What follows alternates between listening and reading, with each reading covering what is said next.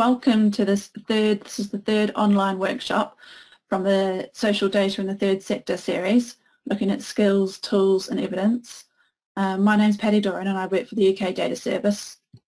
I'll turn on my webcam so you can see me. Hello, it's nice to see you. Well, it's nice to know you're there at least. And so today in this third workshop we're going to talk about telling a story with data. And just to give you an overview of what we're covering, I'm going to give a quick introduction, then I'm going to give a sort of slideshow presentation looking at telling a story with data. We're going to have a quick quiz just to test that how you understood the presentation, and then I'm going to give a demonstration of how we find and explore data using the UK Data Service website and tools. Then I'm going to give you an activity to do in your own time, which will take about 10 or hopefully 15 minutes you'll have for that. And then we'll have some feedback from the activity and finish with discussion and questions. So just quickly to give an overview, the research, the UK Data Service is funded by the Economic and Social Research Council, and it's a single point of access for a wide range of secondary data. But as well as accessing the data, we also run support services. We have online training, we have training guides and videos all online. So there's a lot of support available.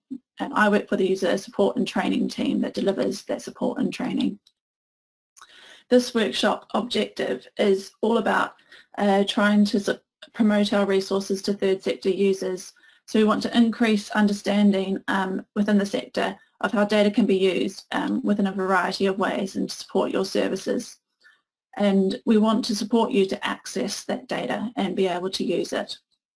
And I think by doing that, we'll be able to help you produce the evidence and enhance the service that you provide.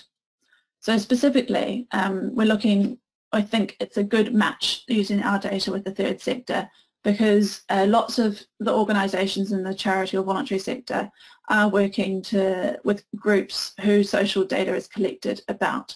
So you might be working to improve outcomes for marginalised groups or reducing inequalities and providing a range of support to those most in need. And well aware that the funding for lots of the services, lots of the charity sector relies on continual funding, and to get the funding you need to demonstrate your impact. And providing qualitative data to support your work can help do that. And so the data that we hold at the UK Data Service can help provide the context and demonstrate where services are most needed. And just to reiterate, I know some of you have heard this before, but we know that within the third sector there's a whole range of organisations, so it's quite hard to sort of provide training that's specific to you. So hopefully you'll get an overview today of what's available, and we'll be able to follow up with some of the resources that we have to help your work further. So just to say that in the UK Data Service we hold different sorts of data. We have aggregate data, particularly the census data that we covered in the first workshop, micro data from surveys and other sources, and we also have qualitative data. But today we're looking at micro data, specifically the UK surveys. So we're going to talk about how you can tell a story with data. So why use social survey data first? So it's very large data sets, and the findings from any analysis, if you use the big robust data sets, are generalizable to the population. So it provides quantifiable evidence to help explain social problems, and it provides context and justifies the need for services. And I just wanted to point out as well that it can be used alongside other evidence from project delivery. And I'm going to give two examples now of how social survey data has been used sort of in these ways. So first of all, this is me from another life, it feels like. Before I thought that going into research was a good career move. So I used to work for Manchester City Council, and I was funded for many years, several years, by Macmillan Cancer Support to develop and run an information and support service through Manchester libraries. So Macmillan funded me to do my Masters, and I wanted to investigate the influence of emotional support on the quality of life of older cancer survivors. And so the focus of my thesis kind of developed on a campaign that Macmillan was running at the time called the Age-Old Excuse, and they were exploring this trend that was seen sort of in the health data of the under-treatment of older cancer patients. So that what that graph is sort of demonstrating is that there's kind of, across the different cancer types, there's a similar level of treatment, and then treatment begins to drop off at the age of 60 for some cancers, and more significantly around 70 to 79 for other cancers. And by the time you get to 80, you know, your chances of getting certain treatments are quite low compared to those in the younger age groups. And of course, there's many reasons for that, but one of my theories was that having support network around you and people to advocate for you perhaps would influence how much treatment you got. And so I used data from the National Cancer Patient Experience Survey, which is held by the UK Data Service. This is just a screenshot of the catalogue record that we have. And so the Cancer Patient Experience Survey, as you'd kind of take from the name, is it questions people, it surveys people about their experience of going through the system and having cancer treatment. And in it there's questions about what treatment they received. And you can see, hopefully on the side here, this is the number of cases. So there were 71,000, nearly 72,000 people interviewed in the survey. So it was a very large data set. And what I looked at is how much treatment different people had. And I looked across all cancer types. And so it was a bit of a crude measure, but I was looking at how much treatment people had. So whether they had no treatment, 1 treatment, 2 treatments, or 3 treatments. So that could be 1 treatment of chemotherapy and a treatment of radiotherapy or surgery, or 2 rounds of chemotherapy or whatever it was. And so I just compared whether people had no treatment to 3 and just looked at the trends. The first graph, the one on the left, is just the count. So you can see that most people received either 2 treatments or 1 treatment, and much fewer people received no treatment or 3 treatments. It's less common for those occurrences. So, for example, it would be very common for people to have surgery followed by chemotherapy or surgery followed by radiotherapy. But to look at it more clearly, to look at any sort of inequality across age, I changed it to a percentage. So I was looking at, out of all the people who only received no treatment or 3 treatments or 1 or 2, what percentage was in each age bracket, and it wasn't actually an age bracket, it was at each specific age. So that's how I got the continuous variable and the trend that goes across. And when you look at the percentage and you're looking at all the different the categories with different numbers of treatment, you can very clearly see that no treatment was much more common in the older age groups, and it was much less common in the younger age groups. And in fact, the trend was reduced. So this blue line is the 3 treatments, 2 treatments, 1 treatment, no, and it's the opposite order in the older age. So that was my findings, which supported the research that Macmillan was doing, or the campaign that Macmillan was running about age and age inequalities with treatment. So that's one example. The next example I'm taking from a blog post that I mentioned last week. So this is some work that was being promoted by Morgan Vine from it was on the National Voices blog page, and she works for Independent Age, and they'd put out a report looking at older people and looking at their experiences, and particularly looking at sort of minority groups across older people to see what their experiences were and how they differed.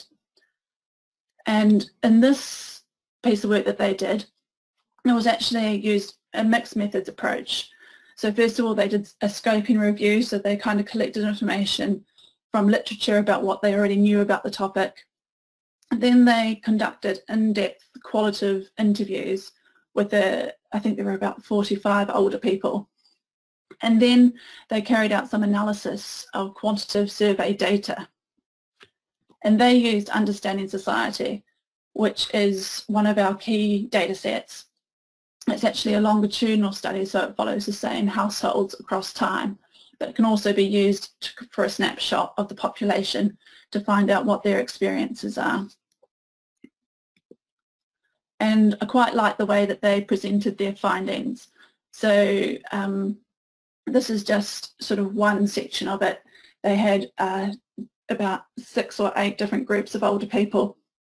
But here we can see people with physical health conditions and people with mental health conditions. And they had on the left what they found from their scoping review, what they knew from the literature, the problems that were evident. And then they had like quotes from the people they interviewed and what they were highlighting as issues. And they put that alongside some of the statistics that they're drawn out from the Understanding Society research from the study. So they were adding the quantitative findings to their qualitative research and what they generally knew from the literature to add a bit more robustness to the report that they were producing. So that was one way of using the quantitative data to tell a story about the problem that they knew already existed and they had done further research into through their interviews. So they just used the data to sort of back up what they already knew. And by adding these nice graphs and figures, it kind of quantifies the problem a bit more and makes it a lot more tangible. Yeah. And I just wanted to point out at this point as well that we have a blog, a data impact blog at the UK Data Service, and here you'll find other examples of how people have used data to tell stories and data to address a problem that they see. And I'd encourage you to have a look, and I'd also encourage you, if you are using any of our data, to get in touch if you'd like to write about it and write what you found, and we can support you to do that if you'd like. But we're always interested in knowing how people use our data and what stories they are telling. So I just wanted to signpost you there as well. Second half of this presentation, I just wanted to talk about how you go about finding data to tell your story. So there's different ways of finding data on the UK Data Service website. You can use the data catalogue, which you'll find on the main homepage of our site. You can search for data sets, and when you put the search term in, it will search either for a word in the dataset title or for keywords or from the abstract. So it will be broad connections to the topic. You can also search, if you click on Get Data, which is one of the tabs at the top, it will bring you to this page, and from there you can click to Key Data or Data by Theme, and you can use those ways to start to look at what sort of survey data might be available for your needs. To reiterate, we hold a lot of data. I think there's something like 7,000 data sets. So it can be a bit of a process to find the data and to know which data is going to provide a robust sort of example for your needs.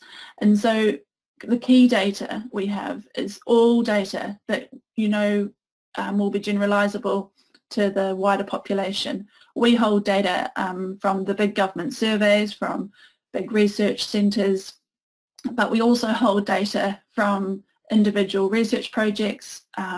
If you had data that you wanted to securely store, you could store your data with us. So we're a safe repository for any social data or even some data that's not specifically social survey data.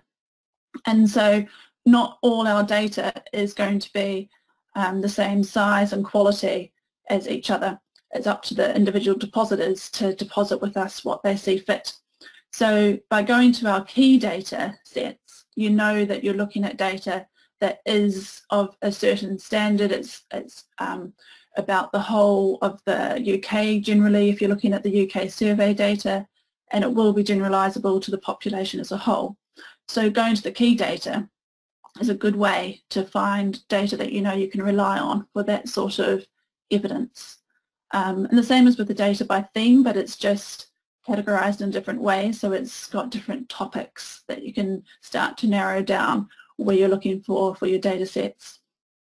And then somewhere else where I'd suggest that you look for data, which I touched on last week, is the variable and question bank. And we're going to explore that a bit more in our activity in a bit. The other way to look for data is to open it up and just have a look at the data and see if you think it's telling you what you'd like to see. So one way of doing that is to explore via Nesstar, which is an online tool we have where lots of our data sets are loaded into. We did a bit of exploring of that last week in workshop 2, and we'll have a very brief look at that again today. So I'd encourage you to use that to look at the data. But some advice that I was given not long after I started at the UK Data Service was just to open it up and have a look. So there's nothing stopping you downloading full data sets from the UK Data Service when you're just exploring and you're just trying to get an idea of what's out there. I used to sort of think that every time I downloaded data, I sort of had to be using it because it was such a, you know, it's kind of a safeguarded resource, and I kind of thought I'm only going to download it if I really need it. Part of that was because when you opened it, it sometimes seems so big and overwhelming as well. I kind of didn't want to go there unless I sort of needed to. But I was encouraged to do it more, and now I do. So downloading data sets is something that I do on a daily basis just to have a look. I mean, that is sort of my job as well, so that's a bit of a given, I guess. But I do encourage you to download data sets and have a look. So there's a screenshot here from R where I've just opened up the crime survey for England and Wales. This is just the teaching open access data set that you see here. But once you have the full data set open, you can kind of search through it for questions that you liked and automatically start to do some descriptive statistics just to see what's available. You can do some of that in Nesstar as well, but if you have the whole data set open, some ways you're going straight to the questions that you're looking for, and it's one way of exploring and finding the data that you want. And so I just wanted to touch on a couple of other points that I made last week, just to reiterate that it's really important to make sense of your data, that you look at the documentation. So you need to know what information was collected, where it came from, when and where it was collected, how the data has been changed before it's been archived. And we have the whole set of user guides, questionnaires and interview schedules attached to every data set. So you can look at those in order to help make sense of your data before you do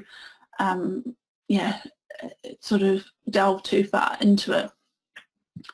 And also, as I said last week, it's not a linear process always when you're trying to find data. It's iterative. You have to go back and forth. So you might have your problem that you're trying to address, and you might open up some data that you think will be perfect, and then you find it doesn't actually have all the questions you want. So you kind of go back and go forth and you explore different data sets in different ways.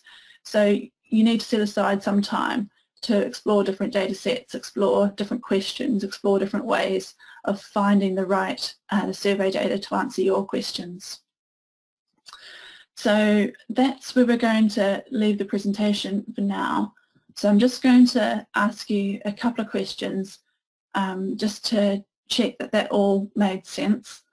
So there'll be a couple more polls that come up on your screen. And if you just answer those for me, we'll see how we go. So the first one, what's one of the reasons why you might use quantitative social data? And most of you said, as I was trying to emphasise, because it helps provide context. But you know, everyone does like statistics as well. That's a very genuine point to make as well. I kind of was just being a bit cheeky when I put that in there, but I think particularly funders, like some funders like statistics or like some statistics, and no one's selected because the government funders spend lots of money collecting it, which is true, but it's not really the main reason to do it. It's because it does provide such excellent context to what we're doing. So that's great. We'll move on to the next question. Using the UK Data Service website, there are several ways to find data. True or false? That's right, it's true. There's lots of different ways to find data. Yeah, and in some ways it's a bit unfortunate. It's not like the diagram I showed before, it's not a linear process to go through our website and find the data that you're looking for. You might want to try different ways, and eventually it will all sort of build up into a direct path perhaps, and you'll find the data that you're looking for. So I think, is there one more question now? Yeah, so finding the right data is a linear process, an iterative process, or all about luck? Again, these questions aren't really about right and wrong answers, it's just mainly to make you sort of think about the process. So I generally would say it's an iterative process. I mean, it could be seen as a linear process, but it goes back and forth and around, but eventually you get the straight line. Or it could be all about luck sometimes if you find the right data. So yeah, so it's just to emphasize that it is a process. So now I'm going to show you a little demonstration of the website and how we might go about finding data. I'm just going to turn off my webcam so that it gives you a bit more space. Please do say, I should have mentioned earlier, in fact, someone got a question already. We do have a question box if you have any questions as you go along. I will answer them at the end of the discussion, but feel free to put them down as you think about them. So the question box is in the GoToWebinar control panel. There is also the option to raise your hand. I've got someone with their hand up.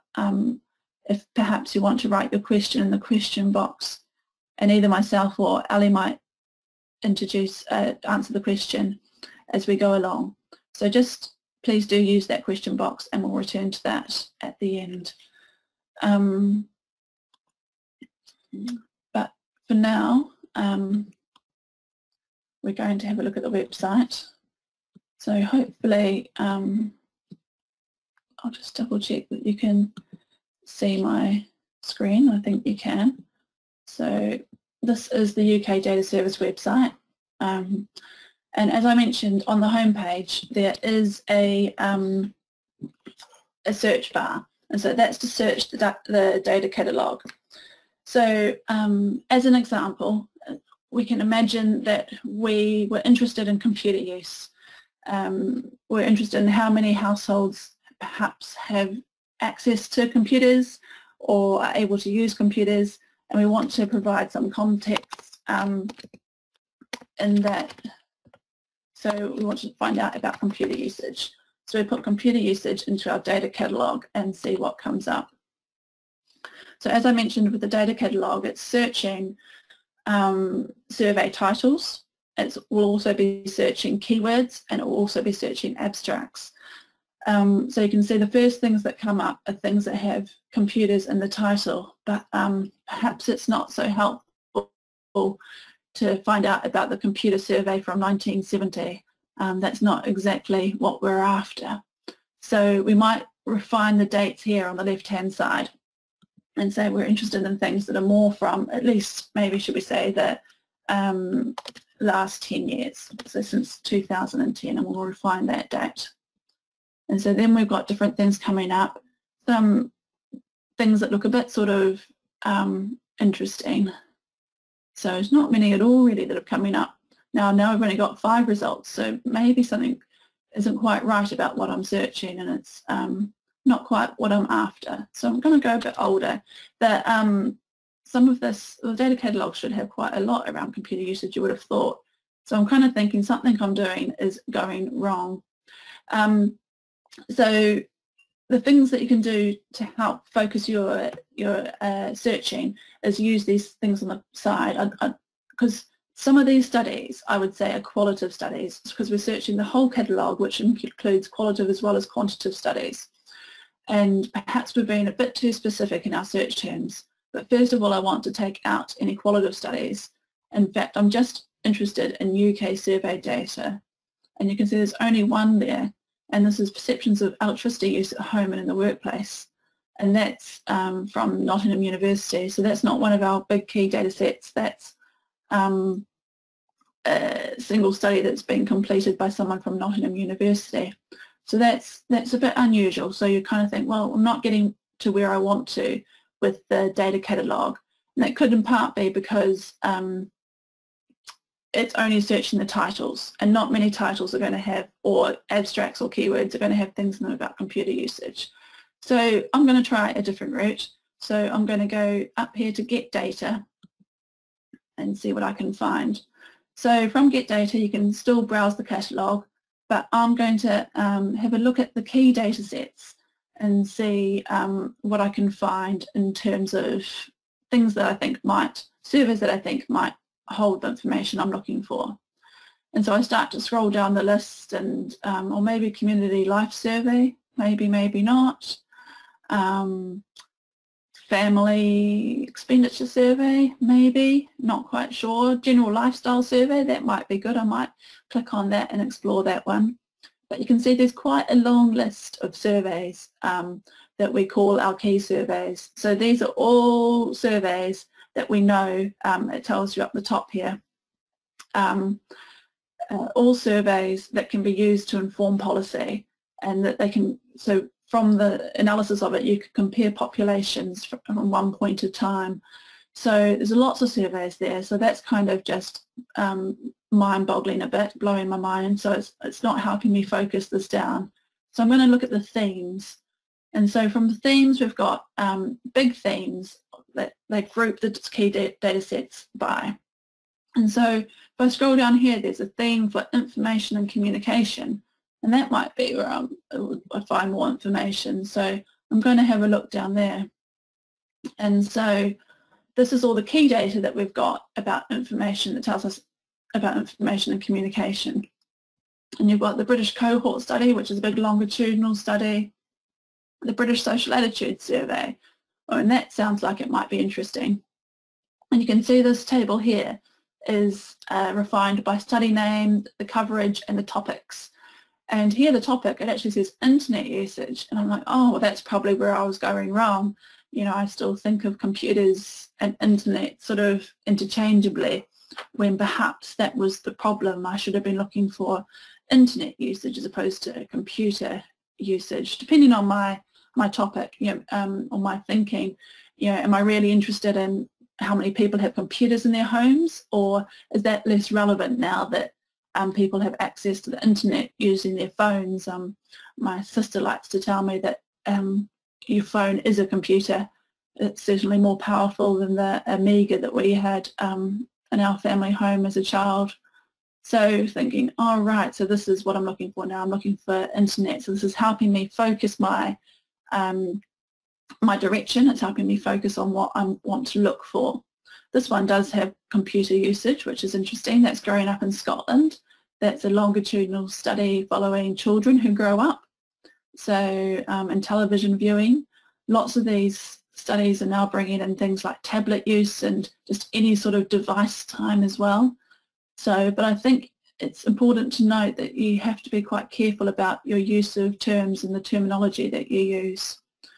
So bearing that in mind, I'm going to go back to this Get Data tab up the top, and I'm going to look at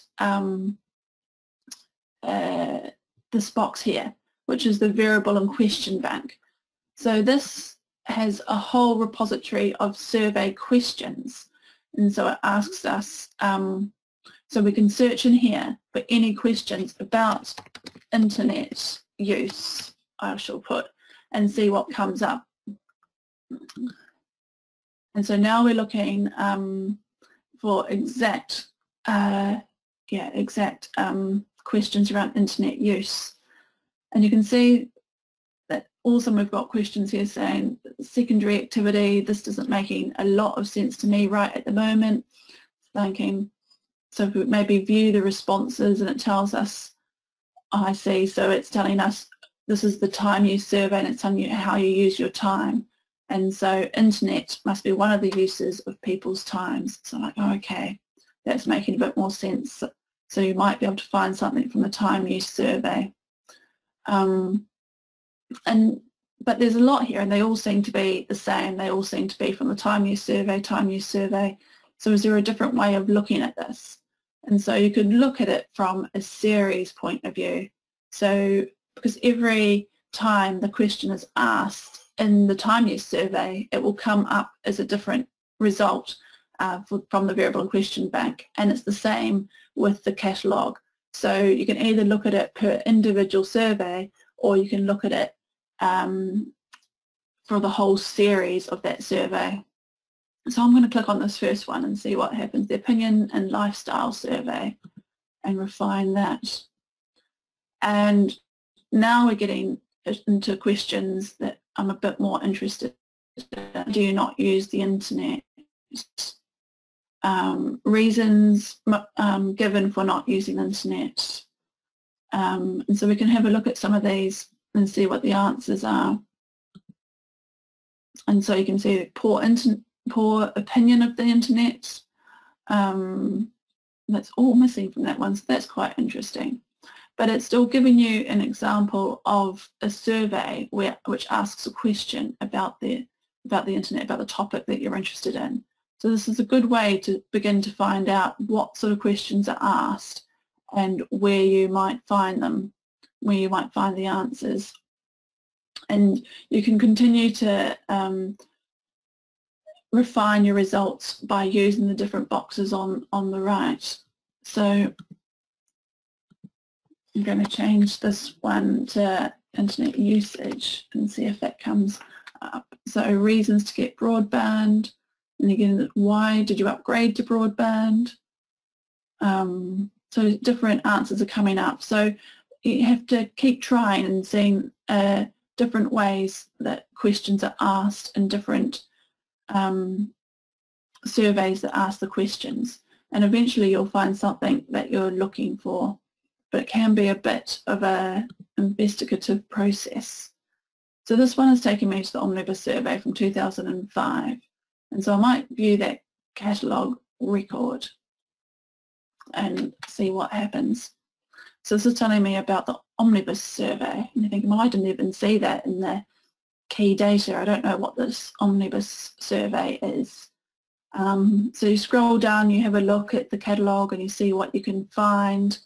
Down here is the abstract, and it tells you that the Opinions and Lifestyle Survey, formerly known as the Omnibus or the ONS Opinion Survey. And so now things are beginning to link together, because I think we saw earlier under themes that Opinions and Lifestyle Survey was one of the ones that asked questions about information and communication. So we're beginning to get warmer, we think. Things are linking together.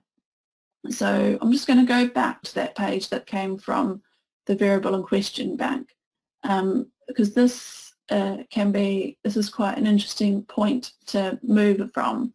And so I'm going to look now to see what happens when I view response percentages. I'm just going to open that in a new tab by right-clicking on that, so I can come back to this page, and if I want to search the variable and question bank again, I'm going to go up to this page. Oh, internal server error, that's no good.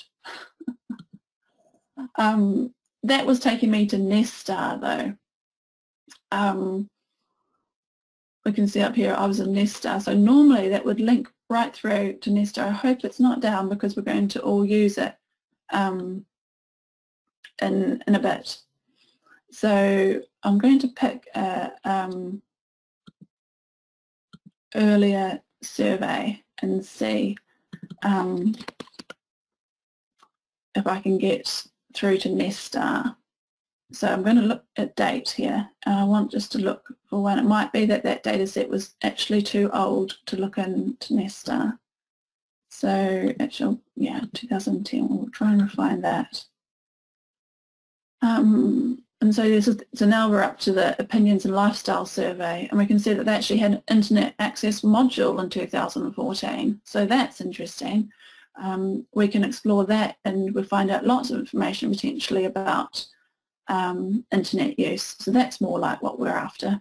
This box here, you can see expand to view the responses. And so we've got the question, how did you pay for the goods or services you ordered over the internet in the last 12 months? And straight away, by dropping down this box, you can actually see the answers to that question. So it's interesting to know what the answer options were, but also what the actual responses were. So provided by credit or debit card over the internet, prepaid account. So you're like, well, that is quite interesting. Maybe I will look into this one a bit more. And you've got the answers there, but again, it would be much more helpful to look at that as a percentage of, we can't even quite see here how many people were in the survey. So these exact numbers aren't giving us really the detail that we want. So I'm going to try again to look at the percentages, and here we go. This is more what we're after. So now we're in Nesstar, and it's linked us straight through to that survey, the Opinions and Lifestyle Survey in Nesstar. So this is an online tool to explore the survey data. And you can see we've gone straight through to this question: how do you pay for the goods and services you ordered? And now we've got it in a little bit of a, we've got the numbers still, but we've also got it graphically in a little graph, and we've got the percentages, so that we know that most people who pay for goods and services over the internet pay for them with a credit or debit card. That's 85%. So that's most of them. But what I think is quite helpful about linking through to Nesstar in this way is that it shows you all the other questions that were asked around the same things in the survey. So you can see we've linked through here to the internet access module questions. So now all of a sudden we have all the questions that were asked around internet access. So you can scroll up and down this and say, do you have access to the internet at home? Well, that was one of the things I was interested in. So we've got yes for 83.6%. And you can see now the number of cases as well. It was 3,000 cases. So now we're finally beginning to understand or find the answers to some of the questions that we were after. You can see this is from 2014, this data, but we know that the Opinions and Lifestyle Survey is repeated frequently, so we'll be able to find more up-to-date data as well if we want to. And we've got all here, all the different reasons that people might not have internet at the home. When did you last use the internet? That might be interesting.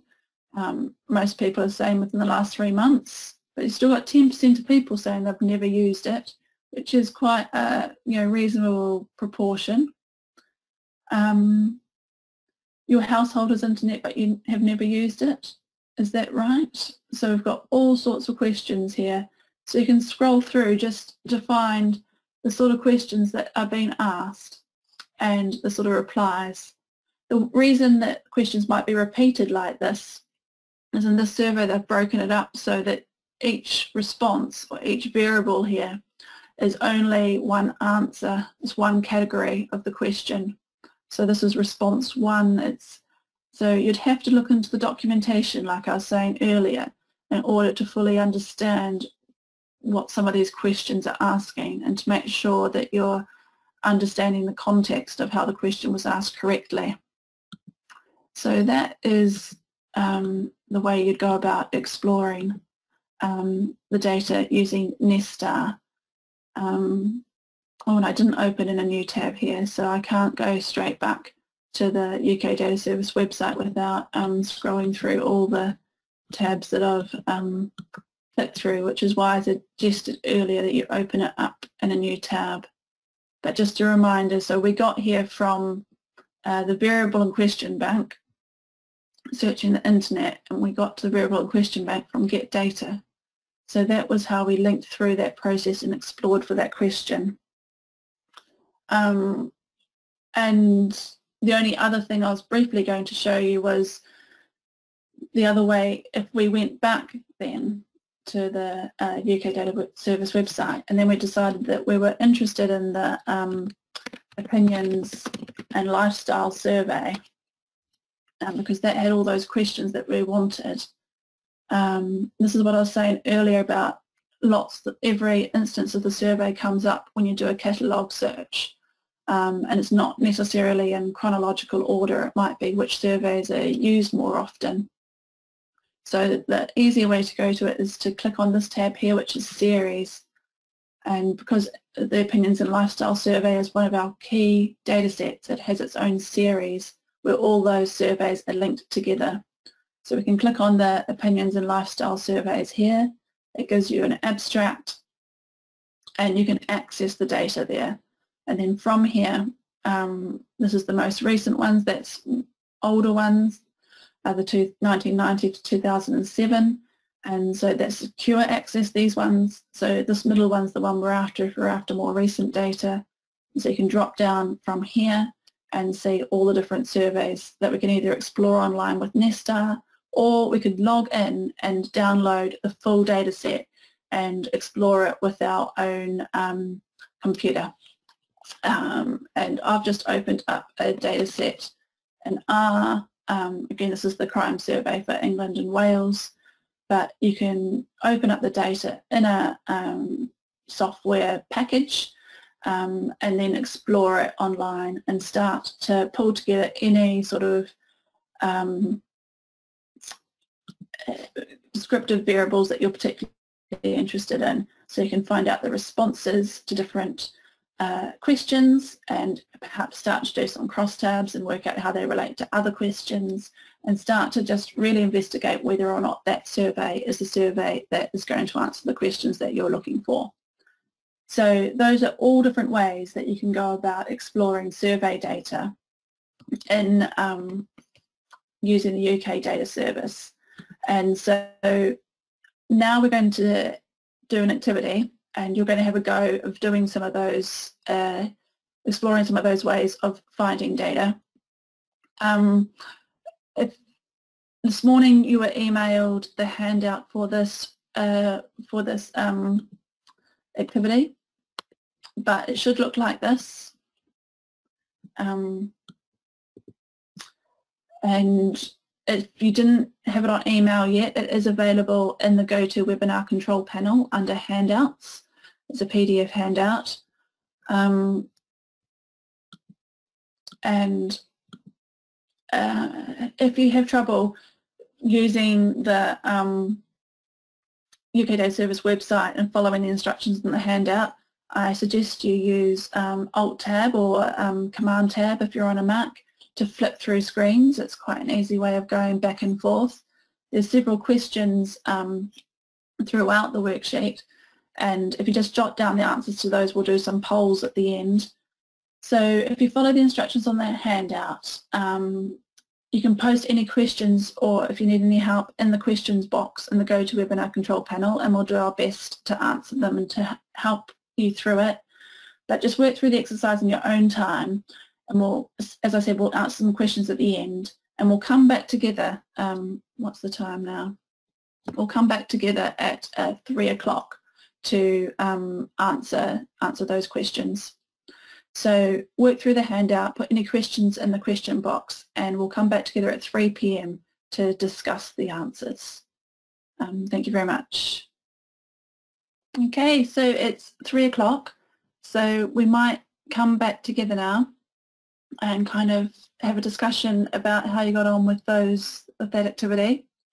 Hopefully you got through it. So if you're all able to come back to the main screen, I'm going to ask first a few questions to see how you got on. So firstly, did you manage to complete the activity, or at least get most of the way through it? It's looking like most of you did. That's good. All these worksheets will be put up with the recording of the workshop in a couple of days. So if you want to go back to it, or if you want to suggest it to a colleague or something, the PDF will be there with the workshop recording on our system. So that's great, thank you. So the first question that you came across in the activity, so how many respondents from the British Social Attitude Survey 2016 replied to the variable CC believe with the answer, I don't believe that climate change is taking place? So this is the answer that you could have got from just from looking in the a variable and question bank and dropping down the cross there, and where it doesn't have the percentages, but it does tell you the absolute numbers of people that responded to different questions. And I think most of you have got it there. It was 150. So it looks, this is the sort of screenshot which you should have come across when you dropped down this part here. So 314 was, I believe, that climate change is taking place, but not as a result of humans. And it was 150 that said, I don't believe that climate change is taking place at all. So if we go to the second question, so now we wanted to know what the percentage was. So that meant clicking on the question and drilling down a bit more and linking through to Nesstar. So hopefully Nesstar worked for you all. So what percentage of respondents was that 150? What percentage was that of the total people that filled in the survey? It looks like everybody's pretty much getting this one right. So that's great. So that was the 5.1%. So again, from the Nesstar page, you could see the percentages, but you could also see, I didn't put it in the screenshot, but you could also see the total number of respondents. So it was around 3,000 respondents. So that 150 represented 5.1%. So we'll go to the next question, which was, what do people think about climate change? So this was the whole question that we were trying to explore with the activity. What attitudes potentially need to change? So to answer this question, I was just really looking for you to explore the other questions in Nesstar, having a bit of a look to see what else people were asked and what their responses were to different things. So I gave you 3 options of what might have been things that came out from that. So this was a bit more of a exploratory question, and you know, you might think that people think something else about climate change, but I sort of just picked out one thing that I thought was interesting from the other questions. So this is me sort of projecting my sort of finding onto this question. But so the whole process was just to find out, was just to explore the data. So I think most of you have answered that question now, and yeah, you've kind of selected the point that I highlighted, which I thought that it was quite interesting, that many people did actually think that planes contributed. I think I put in a slide here. About half people interviewed thought that planes did contribute to climate change. So there was an awareness and acknowledgement that flying was not great for climate change. But then when you looked at the percentage of people that were willing to change their behaviours, you know, there was a strong sort of negative skew going on. You know, most people were saying that they disagreed. I mean, there's a significant portion there, 22%, that say they never fly, so that's not too bad. But compared to the other categories there, like, you know, when we looked at were people prepared to stop driving, more people were saying agree to that. When we're flying, there seemed to be quite a strong resistance to giving that up. So I thought that was kind of interesting. And then there was just one final question, so linking back to the catalogue and having a look at the catalogue page for the British Social Attitude Survey, and looking at what was the main collection method. Was it a web survey, was it a face-to-face survey, or was it a phone interview?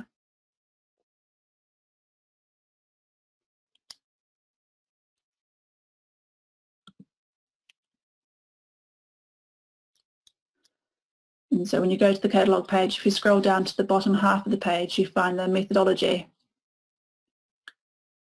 And in the methodology, you will see this, and as most of you have said, you can see that it was a face-to-face interview. And just as an aside here, I guess, this is kind of further sort of evidence of how significant these surveys are. Most of these key surveys that we hold are conducted face-to-face in people's homes. So there's a whole group of people out there whose professional occupation is survey interviewers, and they go into people's homes, and these interviews can take generally about an hour, maybe more, and they go into people's homes repeatedly. And for the longitudinal surveys, they go every 2 years to the same people. Other people are contacted randomly, and they just they might get a letter first, and then they get a knock on the door asking to be interviewed. And there's these interviewers that give them these quality face-to-face interviews for a substantial period of time. So it's all this data is collected in a very sort of robust way. Obviously, a lot of these surveys have been put on hold at the moment, so it's going to be very interesting to see what happens with the data in the coming sort of year or two. Lots of these surveys have moved to web-based or to phone-based, so it's changing, and that change in data collection will have some impact on the answers. So that's an interesting sort of just aside to consider.